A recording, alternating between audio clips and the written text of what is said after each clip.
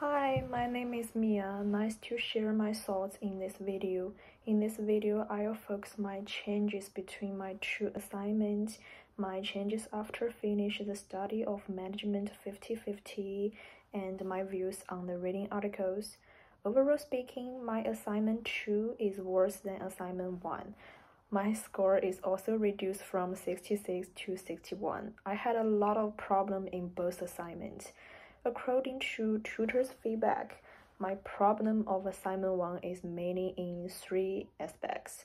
One is that my expression is not clear. Like there are some SDGs, I only see the numbers without seeing the specific content. The second is I am lack of analyze ability. I did not consider more company value in assignment 1, so I only made suggestions. And the last one is that I am also incorrect in some citation format. My references are not on a separate page. When I wrote assignment 2, I only focused on improving my communication skills and the citation formats. As a result, my ability to analyze problems did not change. I did not even find the ethical issues in assignment 2, but instead of analyze the company's commercial marketing problems. So that's my biggest failure in assignment 2. In the last 10 weeks of study, there is an interesting thing is at first I thought this class was a lecture that teach me some unrealistic and boring ethics. Tell me how to be a noble person, because I have always believed that many ethical action did not bring me practical benefits.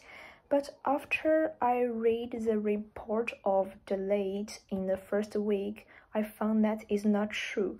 Companies that focus on ethics can get a return of assets quite directly.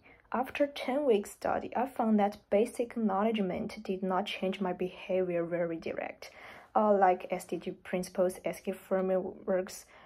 Instead, these homework setup make me develop the habits of self-reflection.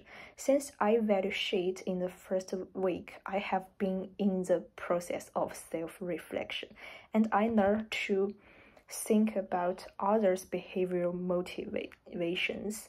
After reading this article, I have come to think that one of the main things that keep me from reflecting on myself in the past was my resistance emotions. This resistance came from my fear, I think.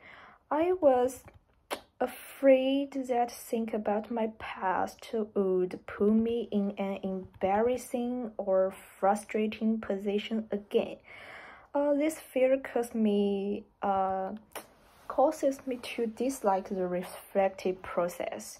This may affect my future work. So, in order to defeat this fear, I plan to take my own measure. That is to reflect on positive aspects first. Think about what I did well and provide myself positive emotions. So, before I reflect on my mistakes, that's probably what worked for me, and that's what I want to talk in this video. Thank you very much.